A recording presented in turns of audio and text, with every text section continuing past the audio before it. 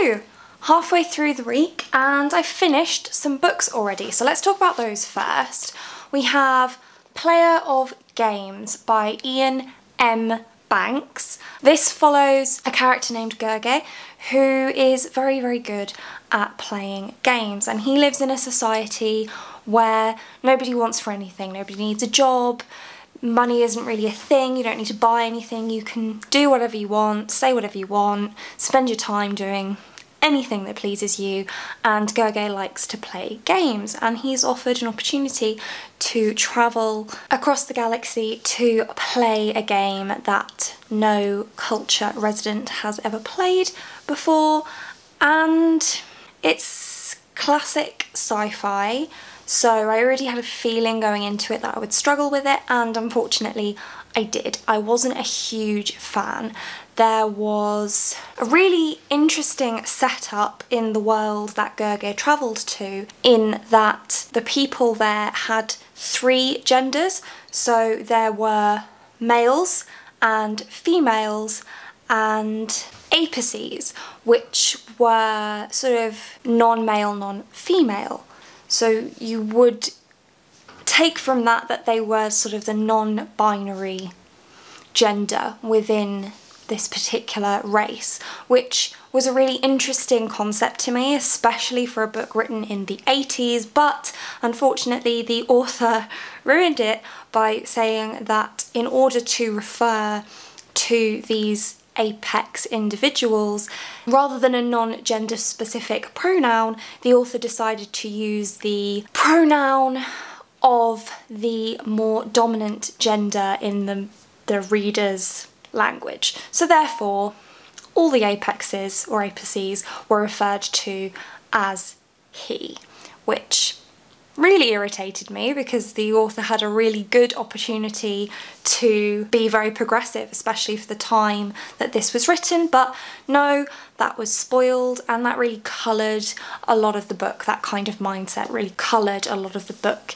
in my opinion. Also, there's virtually no time spent on what the game Gerge is playing is actually about and how the game actually works. It just follows what he is thinking about the people around him and the situations that he finds himself in, but we don't actually get any exploration of the game itself.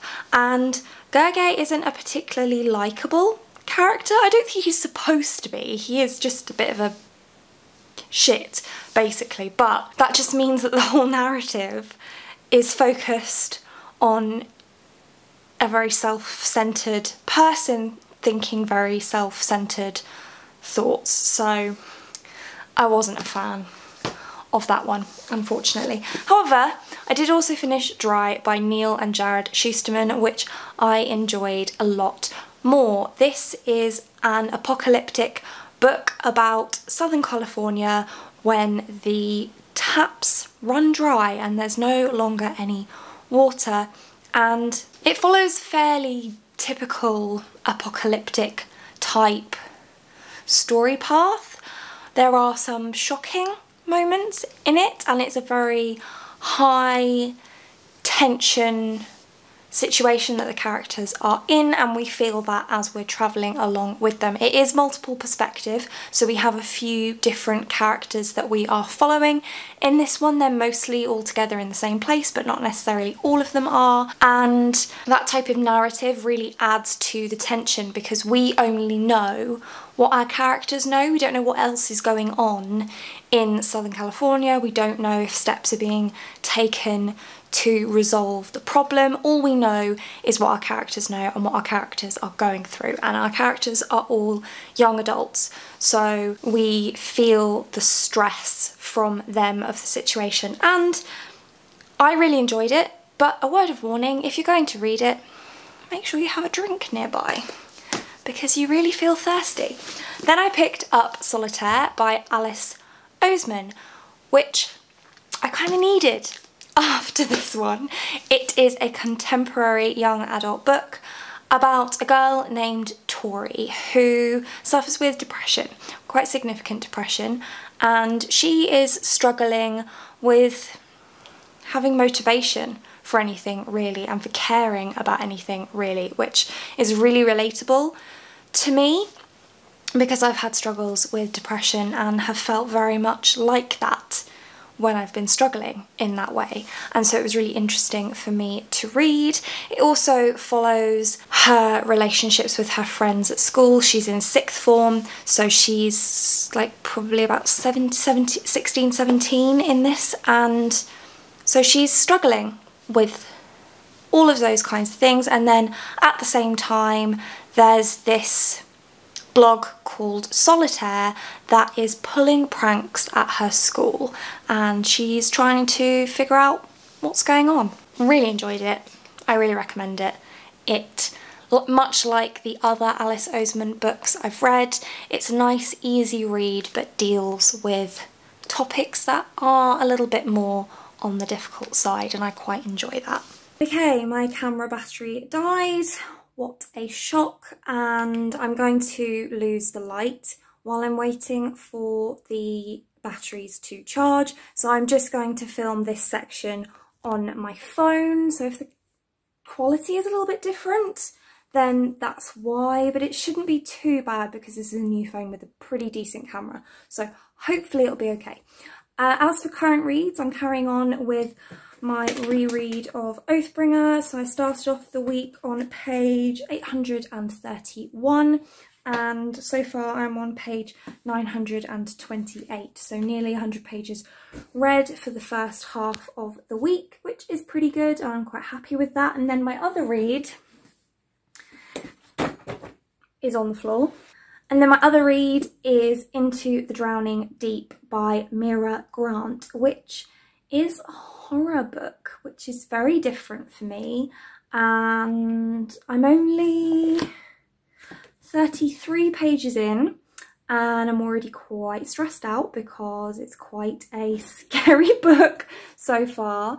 It is about mermaids or sirens, same thing really, but the original myth where mermaids and sirens are brutal people-eating monsters, and a ship that has gone out to make a mockumentary about these mermaids or sirens has the crew has disappeared and the boat was found with no bodies, everybody gone, and then we are in the future following the sister of one of the people who was on the crew of that ship.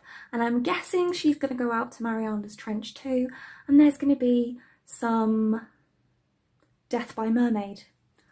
I suppose that is what I understand so far, and if you've ever seen the film Jaws, it has that kind of feel to it so far, which is a little scary and not my usual thing.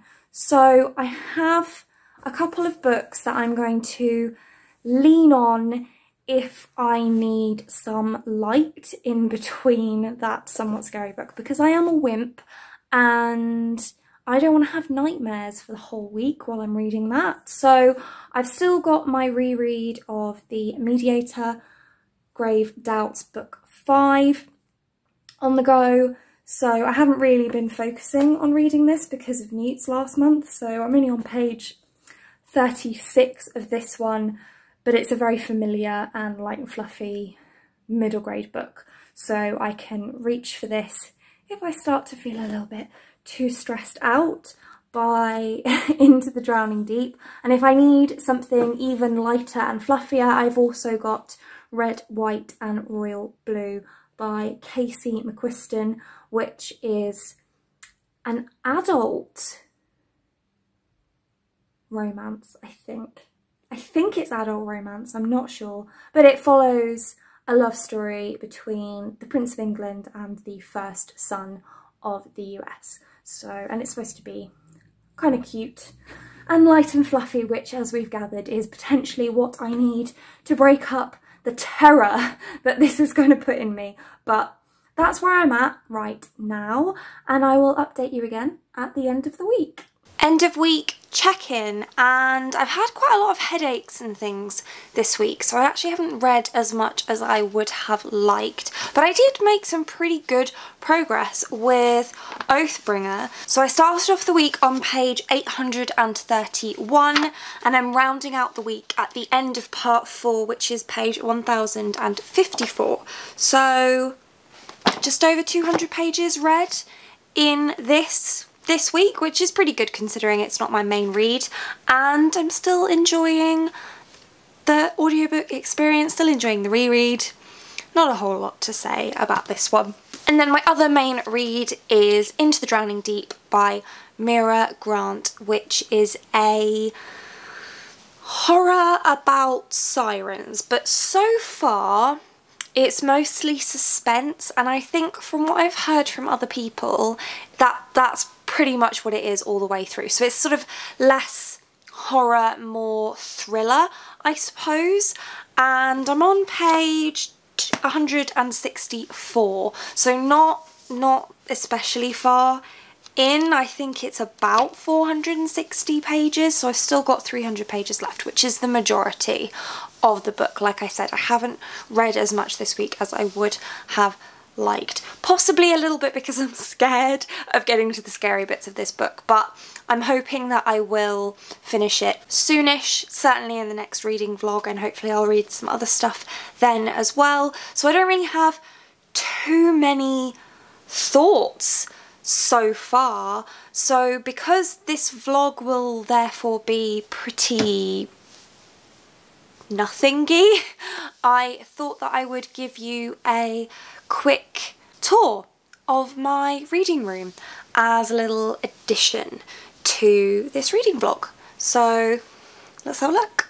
Okay, so this is what it looks like from outside of the room. This first section of the room is not going to be particularly great lighting wise, there's just no way for me to light it, but you come in and then I've just got a poster there and my mirror with a couple of art prints on the side of my bookcase, which you've seen in my recent bookshelf reorganisation video, which I will link for you.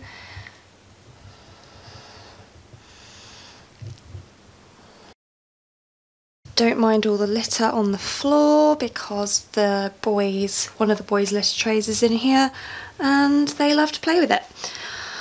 Over in this corner, nothing fancy, I just keep my lights just there. This is the spare bed. Then we have a bookish tapestry just here, and in the corner is where I do my editing. My partner set up 2 screens for me because he's really cool. And then I have my little reading corner with all my art prints on the walls